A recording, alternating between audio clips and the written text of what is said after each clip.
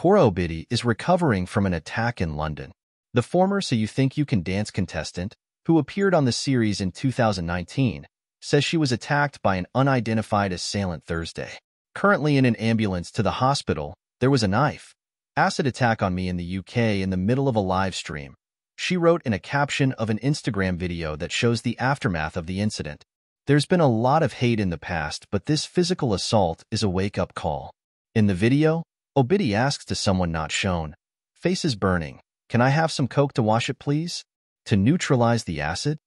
Later, an unseen speaker says, "The knife is still here on the premises," and there is footage of a sharp yellow knife lying on the ground. The video then shows men in uniforms washing out Obidi's eyes and misting her back with an aerosol spray. London authorities did not immediately respond to Entertainment Weekly's request for comment. A spokesperson for the Metropolitan Police told E!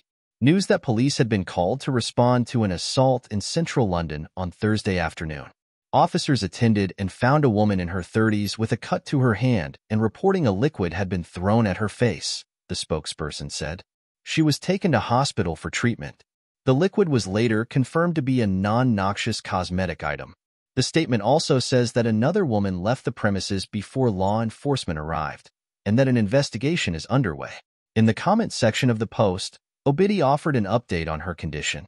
"Guys, I'm in the hospital," she wrote. "Safety with travel is no longer a luxury but necessity. The acid was salicylic and I was lucky. Love you guys." In her caption, Obidi also requested information about the alleged attacker to be sent to coremanagement@gmail.com. In another update on her Instagram story, Obidi wrote, "God is real / grateful for life / no man gave me my dream / no man can stop it," along with a link to her upcoming song, Outsider.